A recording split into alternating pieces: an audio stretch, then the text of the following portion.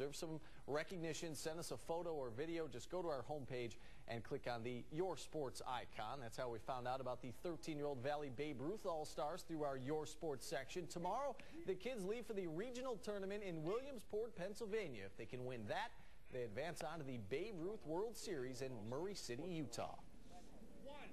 The unique part about this, they're all all-stars, and so they've been used to being the number 1 or 2 or 3 player in their league, and it's kind of unique because now they're coming here and they may have been a shortstop for their team all season. Here they may be playing left field. It's very exciting that we've been able to make it this far, and we've got a great team, and it's just exciting to be there. With our pitching, we have very strong pitching. We can go all the way, I think.